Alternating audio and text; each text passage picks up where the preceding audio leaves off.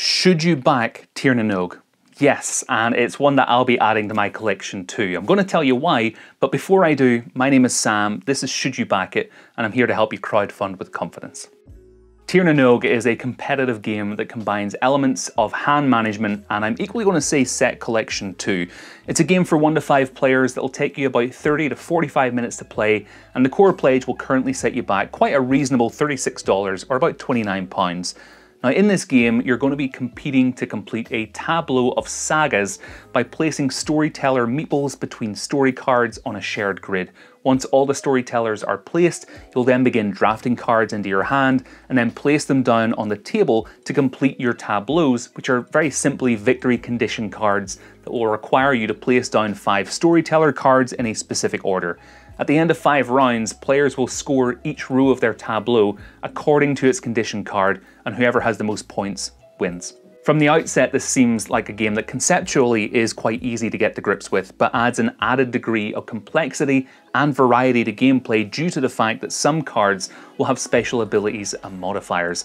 If you want a full, more in-depth overview and a look at some prototype components though, I'm going to link you to a video in the top right where you can check out a How to Play by the Dicey review. So this game is being made by a company called the Grand Gamers Guild, and whenever we do back something on GameFound or Kickstarter or any crowdfunding platform for that matter, it's always important to do some research on the company itself and see how their past projects went, see how they handled everything, just to get a sense of what our experience could be as a backer of one of their games. Now this is the Grand Gamers Guild's first GameFound campaign, but they have already successfully ran 10 Kickstarter campaigns, as well as having some straight to retail games in their portfolio. Their latest Kickstarter campaign, the Artemis Project Satellites and Commanders, has an estimated delivery time of May 2023, and in their latest update on March 28th, it looks like the game is on track to deliver on time or with a slight delay.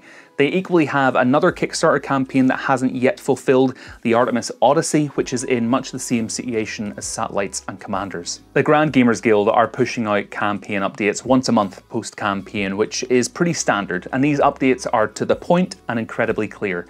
Looking through their past campaigns, comments and updates, it did seem like there were quite a few people who were missing their pledges. However, one thing that I've seen through doing research on these videos time and time again is that this is primarily due to people not completing their pledge managers.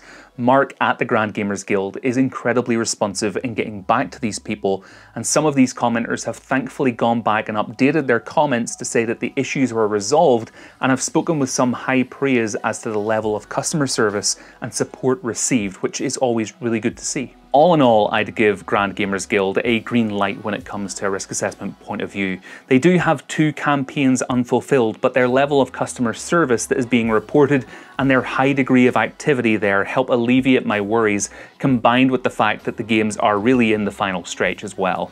I believe you'll get your game with minimal delay, and Grand Gamers Guild seem to be a really solid company to support as well. So why do I think this is a game you should back? Well, I think this is a game that will be an easy teach and provide a solid light to medium experience with little setup and teardown time.